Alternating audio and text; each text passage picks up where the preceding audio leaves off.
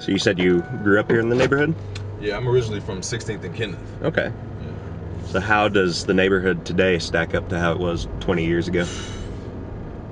You wouldn't even.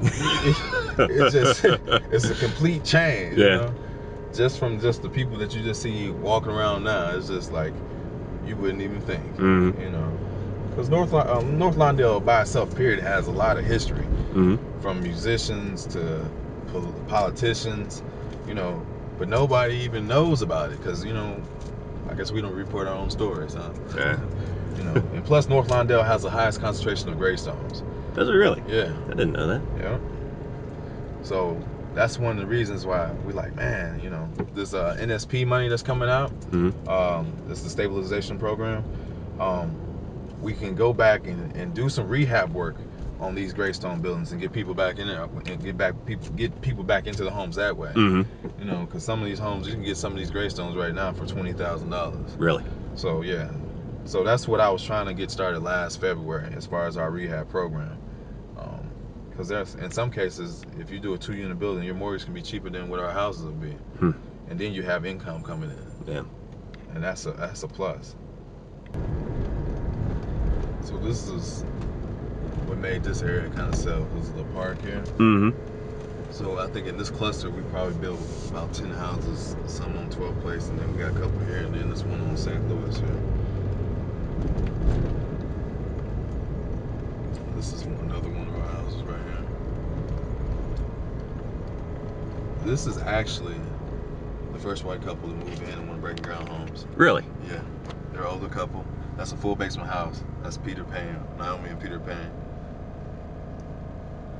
I guess if you can say that if Jeff Dennis and then John Miller didn't move in, they work for Breaking Ground. Okay.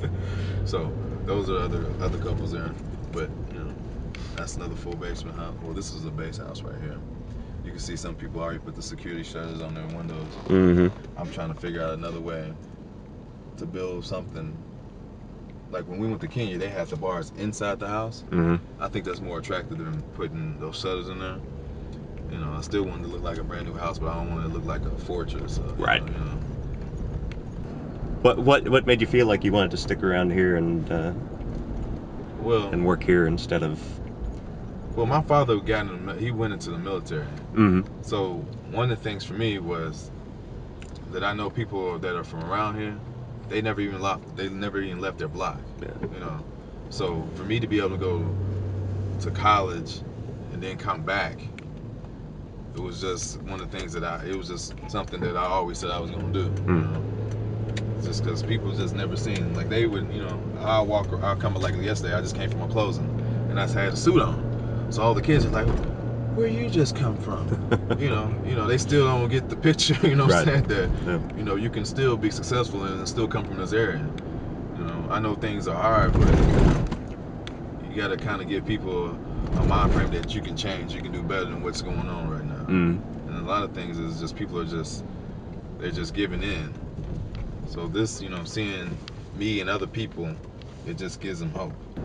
Yeah, so one of my biggest things is I'm worried about seeing all these churches and all these liquor stores here. You know, on the same block. It's like a church liquor store, you know. Yeah. That worries me, you know.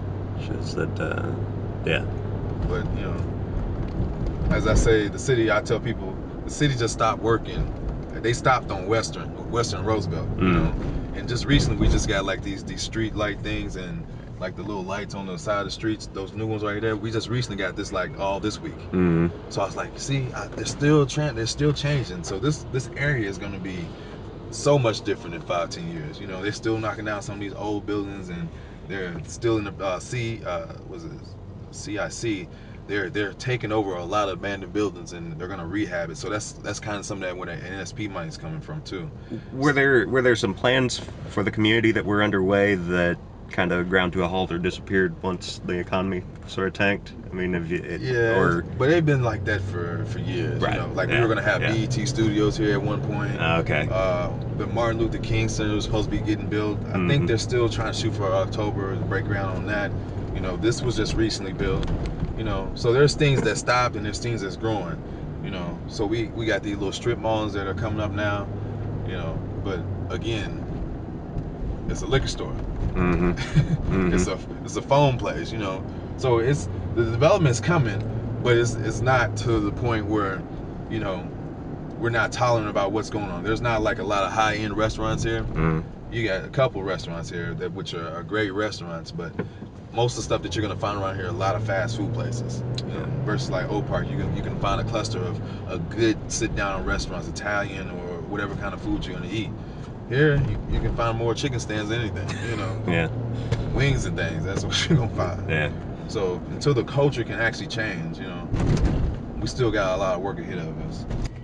But you know, it's got to be somebody to make some kind of change. You know, you can't hold an elected official responsible for anything if you don't even hold her responsible.